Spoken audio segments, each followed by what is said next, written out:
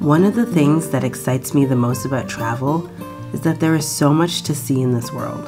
It really is a blessing. But often, I think we can underestimate how much there is to see and do in our own backyard. The places you've heard about but have overlooked. The places that might not take days to get to and don't require a passport or even stepping foot in an airport. The beautiful places that have been right under our noses all along, waiting to be discovered. That's what this trip represents for us, and we are so excited to take you along on the journey. It's just like surreal. Yeah. You don't feel anything. Yeah. The best feeling ever! Not every day of van life is going to look like Instagram, okay? The vibes are down.